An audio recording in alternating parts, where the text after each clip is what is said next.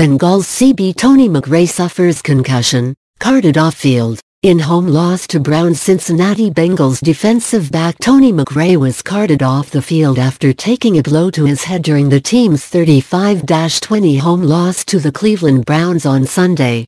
McRae suffered the injury in the third quarter when he attempted to defend a Browns player during a punt return.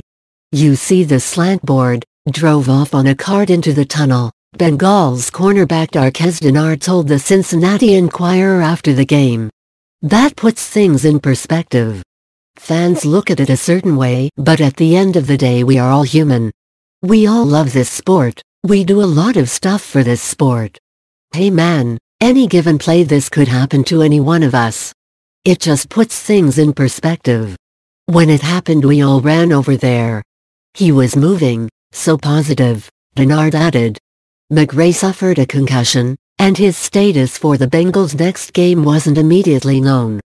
Coach Marvin Lewis called McRae's prognosis positive.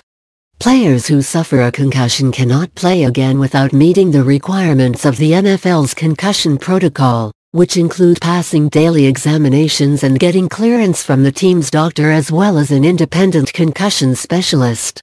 The 25-year-old cornerback has played in 11 games for the Bengals this season, and has made one start.